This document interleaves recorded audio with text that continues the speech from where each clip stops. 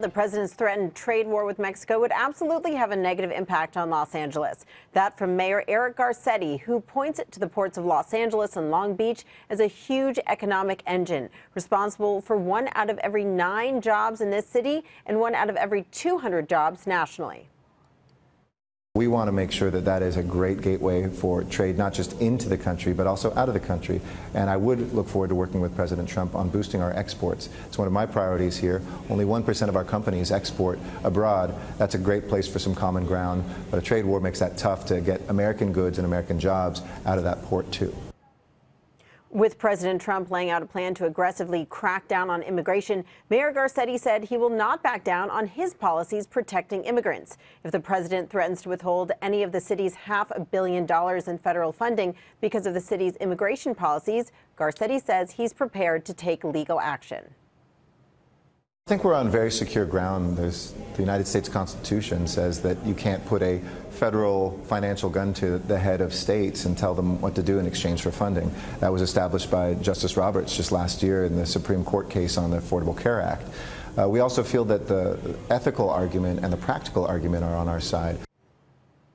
Despite the fact that Mayor Garcetti called President Trump a racist, a bigot, and a sexist during the campaign, he told me he's still hopeful that they will be able to work together and that the president will come to understand the value of immigration to economic success. You can find more from my interview on CNBC.com. Guys?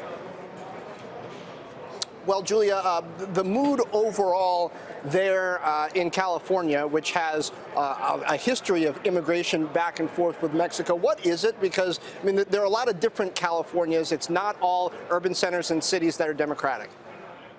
Well, I think that, it's not all urban centers and cities, but Los Angeles is a massive economy. And Garcetti yesterday pointed to the fact that immigrants are such an important part of the economy here, with the majority of businesses started by immigrants.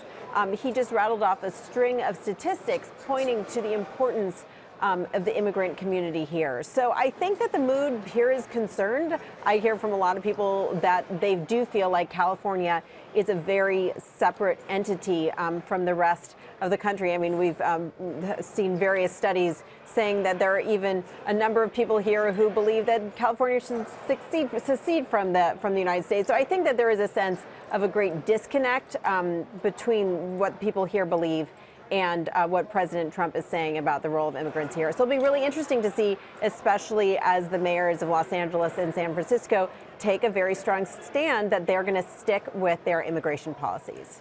Yeah, they say all politics is local, Julia. I mean, we've seen different reactions from the mayors of cities like Miami, and certainly reactions on different topics from the mayor of Philadelphia, for instance, yesterday regarding homicide rates. So it's as we all react to the new White House, it's certainly going to happen at a local level as well. Yeah, and yesterday I interviewed the mayor at this big tech jobs fair here, and the mood there was very positive. There were over 13,000 people there to meet with over 275 tech companies in Los Angeles. And when it came to the future of technology in LA, the mood there was bullish. What happens with immigration, federal funding, that's soon to be seen. Hey there, thanks for checking out CNBC on YouTube. Be sure to subscribe to stay up to date on all of the day's biggest stories. You can also click on any of the videos around me to watch the latest from CNBC. Thanks for watching.